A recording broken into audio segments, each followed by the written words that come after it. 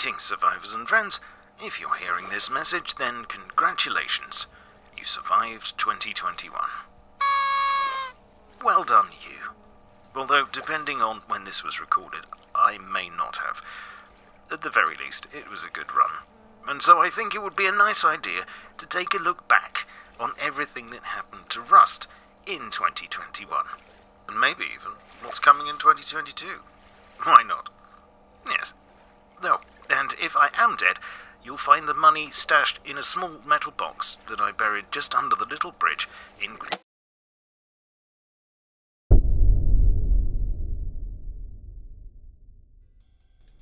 Rust started the year strong, and thanks to exposure from some big streamers, it became flavour of the month on Twitch. Some people were even playing it. In fact, the player base doubled within 4 days, and because the big streamers have been getting on so well with the OG ones, coachloads of fresh-faced, green-under-the-armpits noobs shuffled eagerly onto servers, expecting wall-to-wall unicorn-flavoured ice cream and the most wholesomest, friendliest survival experience known to man.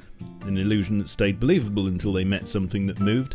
Hilarity ensued. Still, at least there were Twitch drops now, such as a sofa, a hobo barrel, and a totally not watch to win door with a see-through bit, which could all be yours for having a Twitch window open in the background for a few hours. Oh yeah, and of course a bunch of skins for streamers who'd been playing the game for a whole week! Wow! Also, for the first time in years, maybe decades, Rust's filthy blueprints were finally wiped due to the recent introduction of tech trees, which happened at the end of 2020 and so on in this video. Thanks to the enormous swollen mass of Rust virgins who discovered their unicorn ice cream did in fact taste of dog poo and betrayal, February saw the introduction of a new softcore game mode for people who felt the normal mode was a bit too hard and was hurting their fee-fees.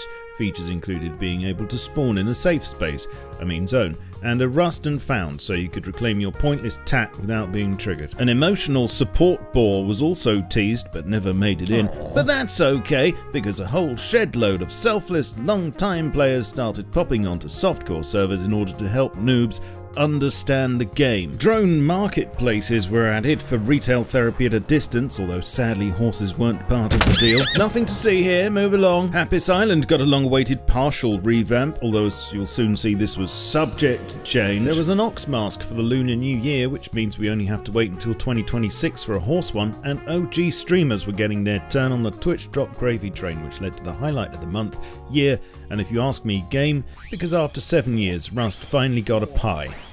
Rock skin, which although inedible can be force-fed to other players.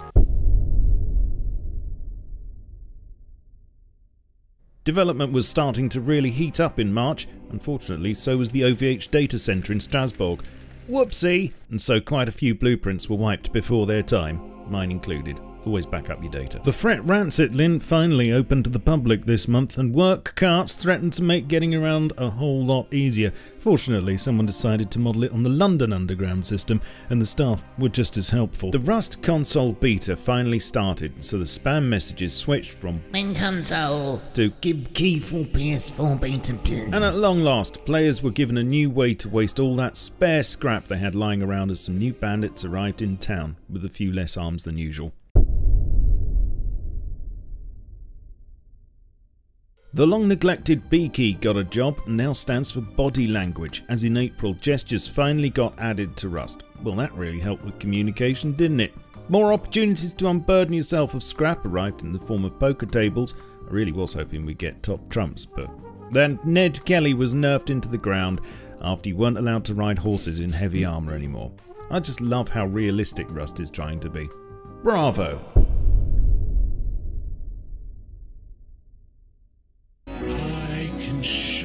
The HDRP backport, which wasn't actually HDRP but was a backport, got merged. Basically the game development equivalent of imitation brick wallpaper, and with it not just a lot of new textures, but changes to monuments too, because some of those people from January were still playing. The old junkyard was scrapped and a new one with a magnet crane and shredder was introduced. Imagine a seaside minigame where the crane actually picks things up and you get to destroy the prizes.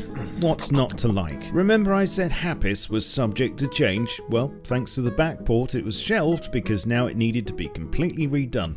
Now, if only they'd known that in advance. Oh, and Nvidia Reflex got added, which, let's face it, still won't help you.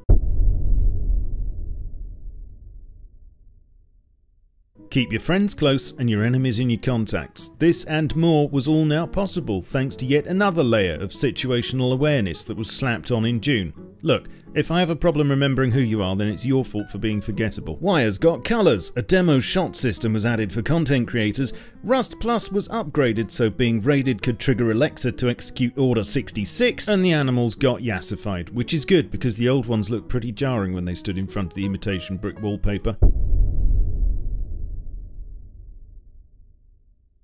DLC time. 17 loosely connected things, many but not all of which make a noise. All yours for about $15, but at least your IP address gets leaked for free when you use custom internet radio. Oh, no, wait, they took that out. A new wounded state let players crawl around like idiots whilst wounded, rather than just lie there like idiots. Bunker entrances for the train tunnels were added in the countryside, which is exactly where I like to keep mine. Birds would sometimes fly out of trees when you hit them, and NVIDIA DLSS was added to squeeze a bit more juice out of your potato.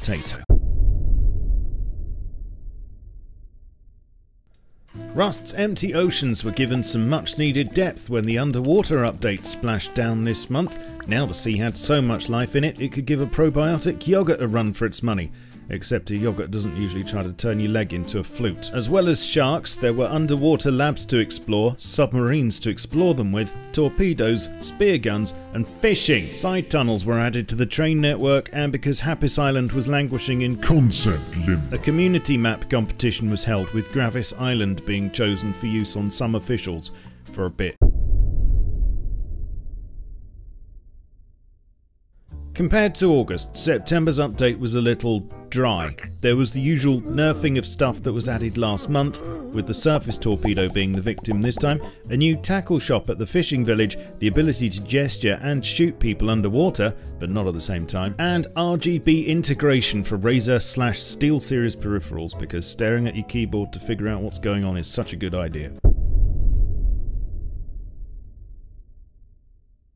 Facepunch finally listened to the community and added missions. What do you mean you didn't ask for that? Well, one of you must have done. We got camper modules too though, look! And don't give me all that stuff about indoor barbecues and carbon monoxide. There was a big quality of life push this month. Loads of stuff that I've since blotted out of my memory. I'm sure I did a video about it somewhere. And at the end of the month, the seasonal tat was actually rather imaginative, with your very own pet meat jigsaw that you could boss around being the highlight. The quest to turn as much usable land over to monuments continued, with the addition of abandoned desert bases and Rockety McRocketface, so that now not only could you offline raid, but you could do it from the other side of the map, you cowards. Like last year's spacesuit, a new Nomad Hazzy skin was released, although from the promotional video you'd think it was a whole new game mode. It is rather nice, mind. This coincided, coincidentally, with the release of a permanent item store, where you could now buy certain items all year round, without any hope of ever being able to trade them. And Charitable Rust managed to raise well over $100,000 at the last count. Well done, chaps. The excavator got a few buffs this month: greater output, a smaller footprint, more chance to spawn, and a terminal that lets you call in airdrops. Please start using the excavator. Please! Forests became denser once again, because you shouldn't see the wood for the trees sometimes, and first-person spectate mode was added for admins, cinematographers, and people who just like to watch. Because December is usually the best time for that yearly bath, blueprints were once again pinned down and forcibly wiped clean, and there was a new snowman hat, plus a boomer firework with a programmable pattern, which will never be abused, right? Right? So what did we learn? Well, even though the game's now older than most of the player base, there are still plenty of people out there who haven't played it yet, and that's probably for the best. But in all seriousness, I don't know many 8-year-old games being this actively developed. So what's coming this year? Well, Happis Island might finally get finished. There are snowmobiles coming, plus Arctic bases. Travelling between certain servers looks likely, and you can bet there'll be some kind of DLC pack. We might even find out what that camel robot does, and hopefully there are plenty more spelling errors. But what are you looking forward to? Let me know. I hope you enjoyed this look back on the year that will now become known as 2021, and if you're thinking, why didn't you mention... Well, the answer is I did it to annoy you, but maybe you can let me know what the highlight of the year was for you. and what new thing you were most happy about, or even what you hated. I don't care. Leave me a like if you liked, a dislike if you didn't. They don't really matter now, I guess, but why not? Sub to the channel and do all the other things I usually ask you to do. Can't be bothered to list them all again. I'll probably catch you all soon, but in the meantime, keep calm and stay rusty. Cheerio. This video is powered by AWDIT's producer range of workstation PCs, available now at awdit.co.uk.